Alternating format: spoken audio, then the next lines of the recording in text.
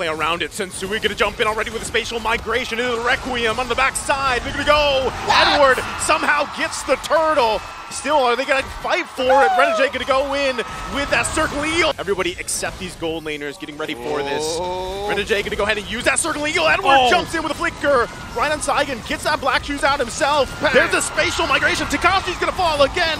Luis tries to follow up, but he's got no backup. It's Blacklist International. They're not wasting movement. They're very efficient. They're gonna be able to find their target here. Sensui could be in trouble.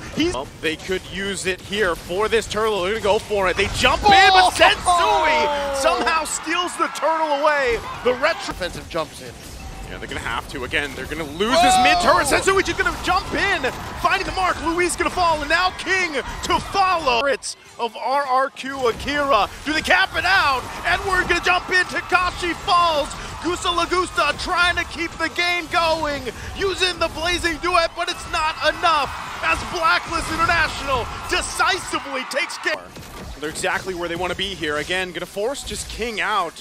Even with the electro final blow, Luis gonna jump in with the guiding wind. Takashi looking for his own entry point, holding on to that wild charge.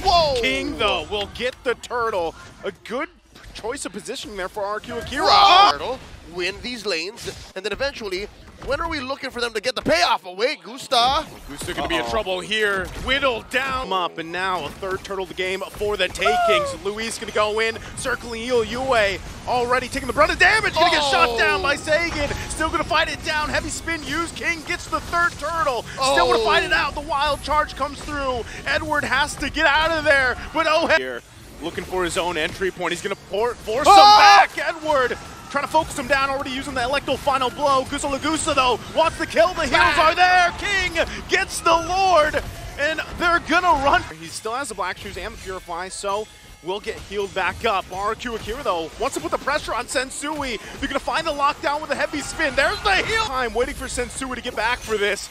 Once again, Luis with the circling eagle. They'll find Yue. Now Renejay there. King can't find the lockdown on Oheb just yet. Finds him in the corner. Shot's not gonna land. He still has the immortality. They have to work for it. Immortality finally popped. Takashi looking for the follow-up. It's only King still waiting for it, but he's gonna be whittled down. Guiding wind out. What a save from Luis. The Brazilian immortality from Edward already popped. Still working for it. Takashi keeps him at bay. Sensui falls. Torn apart for Gusa Lagusta. The shot gonna land. Luis goes in.